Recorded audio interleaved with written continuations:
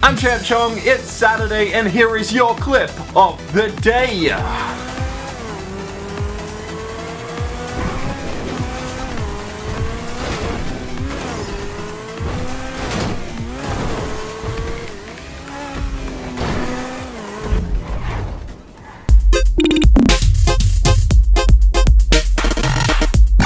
G'day guys, and welcome to the show where I report on the latest in gaming news. And if you follow me on Twitter, you already know that I'm back on Snapchat, so add me on Snapchat. It's ChampChong Snaps, yeah. Anyway, if you do go on to enjoy today's video, please remember to smack the like button as always. And now let's jump to our first report of today's show. And it's that the PlayStation Network and Xbox Live both went down overnight. PSN was down for about 6 hours, and then once it did go up, Xbox Live went down shortly after that. The crazy thing here is that Lizard Squad is claiming that it was them who did it. There's no proof if it was them, but you guys can see on screen that the networks did go down. And if you are wondering, both of them are back online at this moment. So if you're wanting to play games this weekend, you should be okay. But yeah, it looks like Lizard Squad are back to their old ways. However, we're not sure if they're actually doing it. I don't know what the hell that was. But anyway, now let's jump to our next gaming news report of the day. It's about Batman Arkham Knight. A new gameplay video for the game has come out. It shows off this sort of GTA style dual play. Specifically, it shows off Batman and Nightwing teaming up, and basically at any point players can switch between the two heroes, which is really awesome, and they get to use both of their combos in their special ways. And honestly, it's kind of hard to explain without the visuals and everything being timed really well. So basically, if you want to see this, go check it out. It's linked in the description below. But yeah, anyway, that's it for that piece of gaming news, and now we move to our final report of today's show, and it's for all the fans of the Tomb Raider series because, well, we have some new artwork for the next game. Now, this is just concept art for Rise of the Tomb Raider, but as you guys can see, they actually got some cool ideas behind it. It looks like it's going to be a massive world. It looks like Lara's going to be doing a lot of stuff that's going to be really awesome in the game. But the thing is, we don't know how that's going to all play out because we're yet to see any actual gameplay. However, I am excited to see exactly where they do take this, and I'm pretty sure they will show some off at E3 next month. And yeah, if you want to check out the images in full resolution, I have put them down below in the description. But anyway, that's it for the gaming news. Now, Gorilla Man, please hand me that question. Thanks, Gorilla Man. Okay, guys, the question is, what would you end up doing if video games just suddenly didn't exist anymore? So, put your hands in the comment section down below, and you could have the next show to today's video. Make sure you smack that like button because I'm ChampChong. My accent's Australian here. That answers Gorilla Man's previous question.